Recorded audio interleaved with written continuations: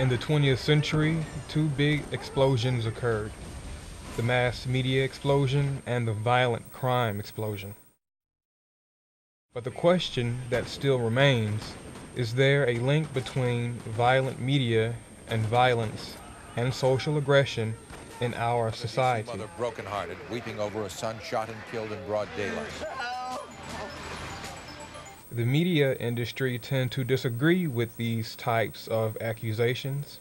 They say that television and movies only echo what we see in society.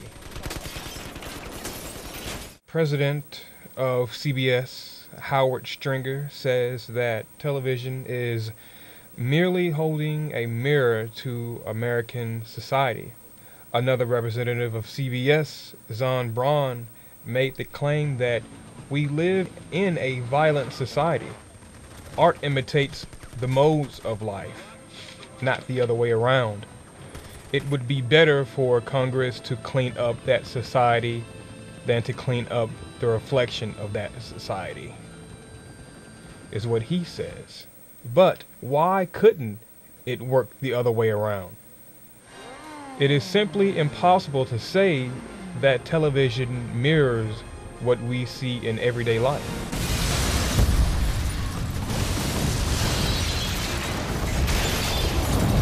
Most people have never even witnessed a murder, been in the middle of gunfire, or even been a victim in a bank robbery. Film critic Michael Medved says that claims made by the mass media industry that their content does not cause violence in our society are not true. He says, quote, "If this were true, then why do so few people witness murders in real life?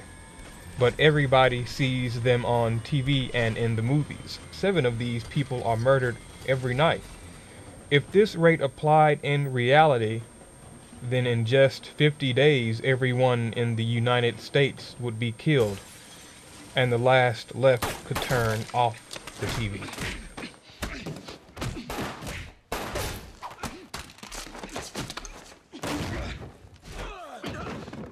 In the United States, by the time a child reaches the ages of 7 to 11 years old, he or she would have witnessed 8,000 murders and 100,000 acts of violence just from watching TV alone. By the time that child reaches the age of 18 years old, that young person would have seen 32,000 murders and 40,000 attempted murders from watching TV alone. TV Guide performed a study in 1992. Their objective was to cite the number of violent acts, aggressive behaviors, images of weapons shown in a dangerous manner within an 18-hour broadcast day. The TV Guide spotted 1,846 acts of violence and violent images in less than a day. Over time, these repeated images caused children to believe that negative and violent behavior is appropriate. Violent media has harmful long-term effects on children. Boys and girls who watched a considerable amount of violent television growing up, when they married, tended to act overly aggressive and violent towards their spouses. Instead of the media mirroring us, however, according to short-term and long-term effects of violent media on aggression in children and adults, neuroscientists have determined that humans have an innate tendency to imitate whomever they observe. These mirror neurons within us are activated when we look at media or at the environment around us. Thus, an encounter with an event, object, or image can stimulate concepts, ideas, or emotions in a person's memory without that person being aware. What's wrong, McFly? Chicken?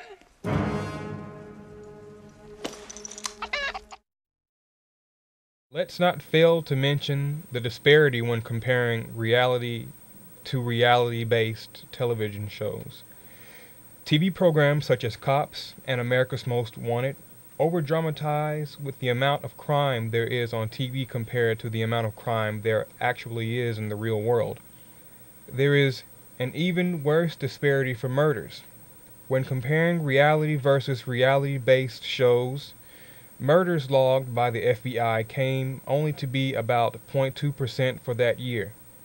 The number of murders on reality-based TV shows were shown 50% of the time. We are constantly fed negative portrayals of life through media since our birth. Desensitization by the media is like becoming numb to the images we see on television. Throughout the years, we become less concerned and bothered by the violent images that we see. All right. The average child in the United States today uses up to 40 hours a week of their time in some type of medium. That's like a 7-year-old having a full-time job. Every Saturday morning, 60% of kids are up early to watch their favorite cartoon or television programs. 97% of homes have DVD players, 89% have internet, and 90% have MP3 players. In today's world, we are exposed to a massive amount of violent media, from primetime television to the nightly news. Commercials and violent video games, movies, even the radio, make its profits from showing the public violent images through screen and sound. What television has done on the whole is to contribute to the erosion of civility, the erosion of a feeling of security, the erosion of friendship, the erosion of a hallmark of civilization, which is kindness to strangers.